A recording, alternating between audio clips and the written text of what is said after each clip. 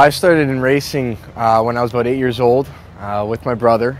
My dad took me and him to go watch our uncle who was doing go-karts for fun.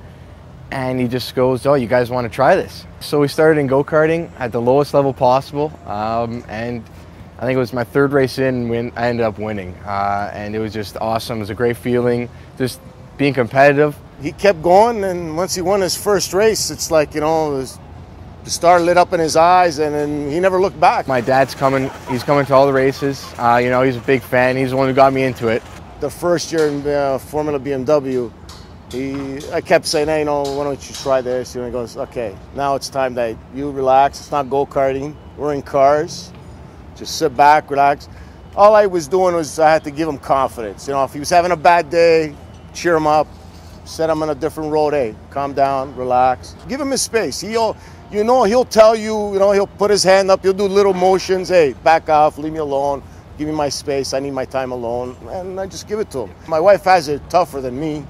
You know, he won't allow her around the tracks. You know, she came once and he had a bad race day. Okay, before mom comes, she's got to get permission from him.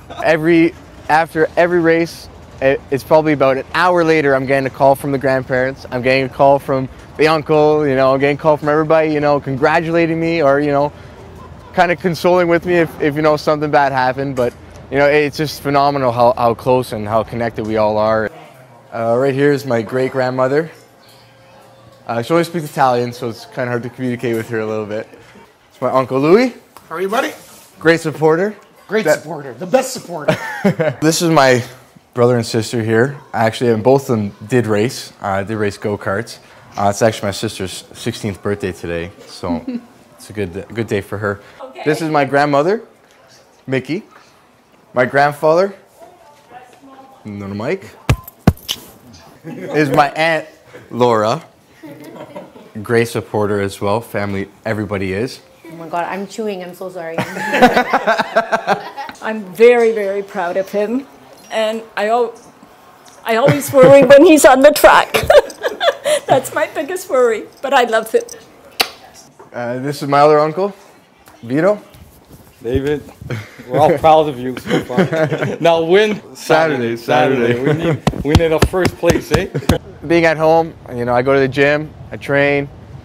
The family's off with the family business, you know, kind of home alone. So, you know, I just, like, one day I figured, you know what, let me just do something fun. And, you know, I turned on the Food Network, and I just, you know, I kind of fell in love with the cooking, the whole thing about it. You know, it's really relaxing, kind of gets my mind off of things. Last year I cooked the family a whole meal. You know, I said, don't worry about anything, I'm going to cook it all from scratch. And, you know, I built everything. I made desserts, I made dinner, and I made everything from scratch. It wasn't I went and bought it. You know, I actually made the best thing, I think, was the dessert. It was basically like an apple pie, you know, and I got the apples, I got the cinnamon, I got everything, you know, boiled it all together. I actually made a chocolate caramel syrup from scratch. Oh, it was by far one of the best meals I ever had. I just want to say thank you for everybody for supporting me this weekend. I hope it's going to be a good event. I know having you guys there is definitely going to boost my confidence, and look forward to Saturday when you're all there in your nice team shirts. It almost brings tears to my eyes because to have them there to be supporting me, it's phenomenal. I feel like a superhero. But he's Mr. Iron Man goatee. Yeah, I kind of stole this from Iron Man.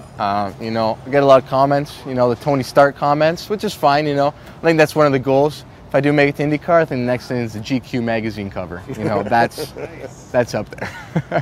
Just for the rest of the season, just looking at getting top fives. You know, a podium here and there is definitely welcome to come, but you know, just staying in the top fives, making sure we finish, you know, the rest of the season, finish all the races, and you know, just staying out of trouble is going to be, I think, the main goal. You know, thank God that, you know, with the family and everything is behind him 100%. We can support him, you know, and get his dream come true. Hopefully, you know, we can see him in Indy next year. If we can, you know, like he said, a 500 race would be nice next year. And, you know, it's all up to him. But I'm a one in a million, 'cause I got that shotgun shine, shake my body.